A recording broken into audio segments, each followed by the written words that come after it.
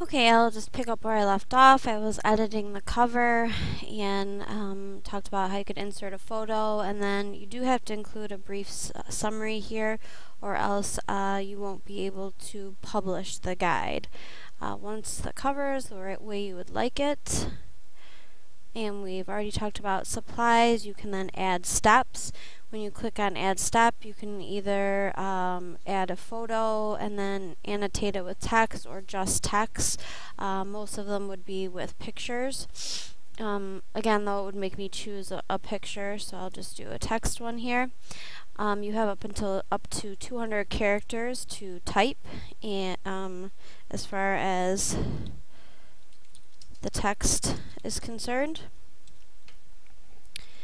Once you have started creating steps, it's really easy to rearrange the pages.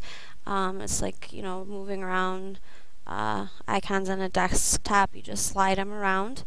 When the guide is done, you click review and publish.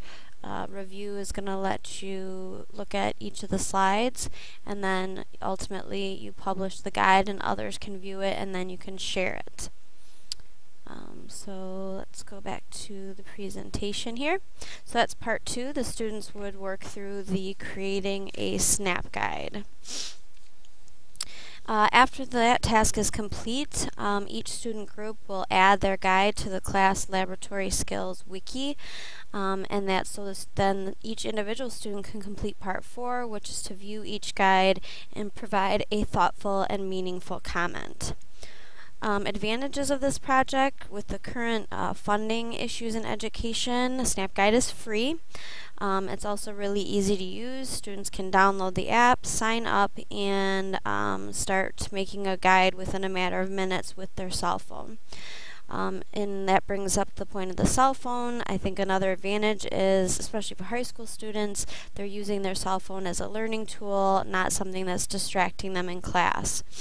Once the guides are created, they're very easy to view on an iPhone, a tablet, or a desktop computer. They're also easy to share on multiple platforms and embed into wikis, websites, and blog posts. Another advantage of Snapguide is very similar to other social applications like Pinterest, Twitter, and Instagram, which teenagers are already very familiar with. These guides are also good for students who are absent because they can access the guides anytime, anywhere, and still learn these fundamental laboratory skills.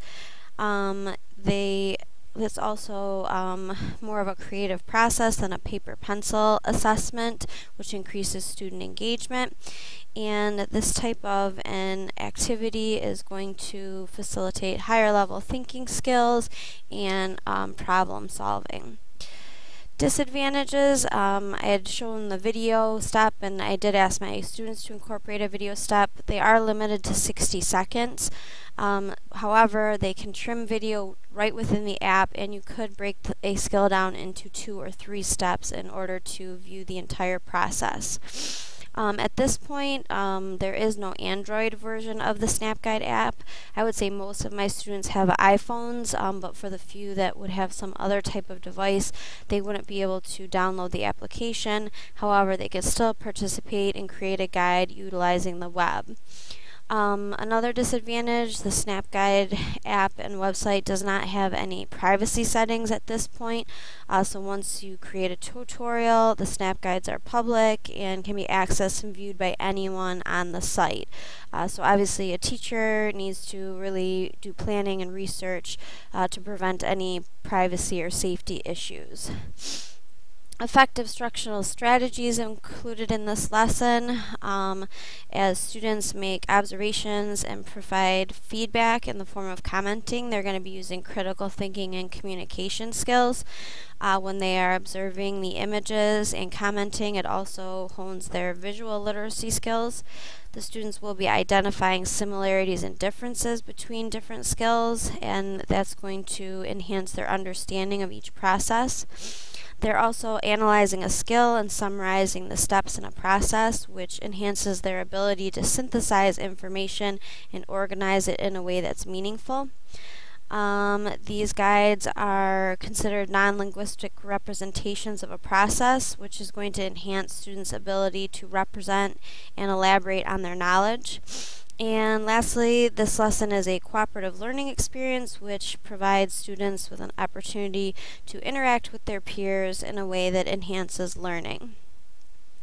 The possibilities for Snapguide are endless.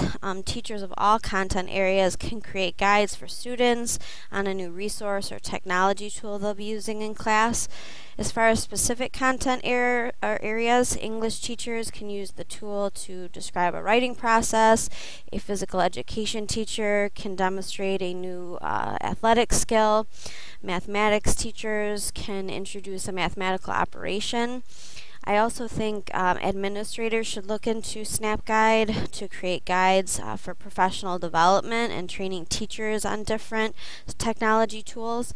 And there are already so many Snap guides on the site. There are thousands of them that you can browse through by category, so it could also be a research tool. That brings me to my second lesson, which is utilizing the Snap Guide to chronicle a chemistry laboratory investigation. As far as a description of the lesson plan, although paper and pencil lab reports are an important part of a chemistry class, the traditional reports are typically dictated by the teacher, and there's not a lot of room for student creativity and reflection. And even if we do have them work in groups, which can be an effective strategy, many times the most confident or capable student does all of the work, and the other people in the group just copy the information. So in using Snapguide, this will address these issues as opposed to a traditional lab report. They are going to work in groups to create a Snap Guide to chronicle a lab investigation, and then individually they will summarize the experience and reflect on what they've learned as part of a blog post. I believe this blog post will allow the teacher to assess student comprehension better than paper and pencil evaluation. The technology involved is exactly the same as lesson number 1. Skills and knowledge required by the teacher. Again, many of these have already been stated in the previous lesson. The only additional skill would be experience creating and implementing student reflective blogs. The student skills and prior knowledge, again, are consistent with lesson number 1. 2 additional things: the students will need skills in setting up a blog and creating a blog post, and then ultimately embedding their guide into the post.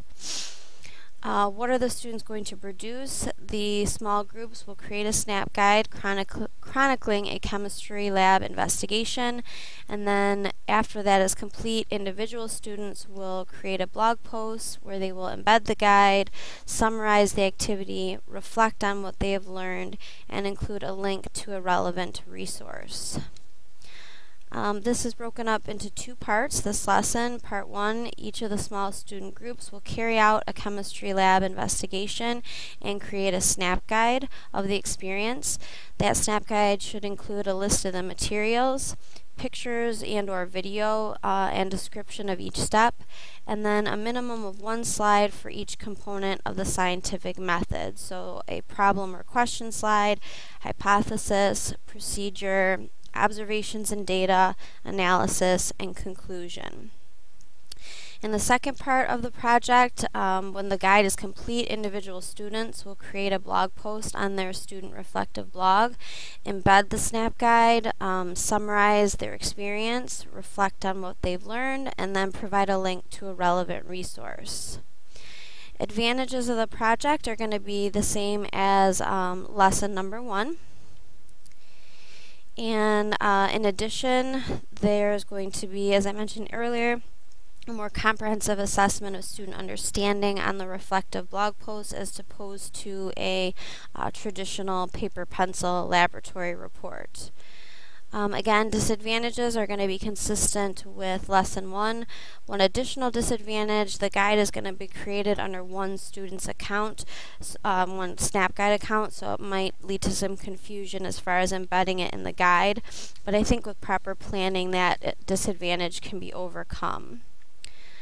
Effective instructional strategies. Again, many of these are similar to lesson 1. Additional would be the students prior to doing the laboratory investigation will make and then test a hypothesis, which is going to enhance their understanding of and ability to use their own knowledge. By chronicling their investigation on Snapguide and summarizing their experience in the blog post, they're going to improve their ability to synthesize information and organize it in a way that's meaningful. And lastly, by writing a reflection on their experience and an impression of the subject, they are practicing clear, concise writing skills.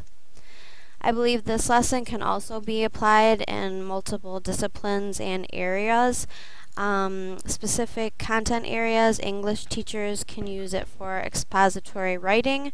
Physical education teachers could have student pairs chronicle a sports skill and then analyze and reflect on their performance. Math students can analyze and summarize their problem-solving technique. Students could analyze a recipe in home economics or the steps in how to build a birdhouse in woodshop. As far as outside of the classroom, I believe Snapguide could be used to showcase a musical performance, athletic competition, or a community service project, and then the guide could be embedded in a school blog post to summarize the event.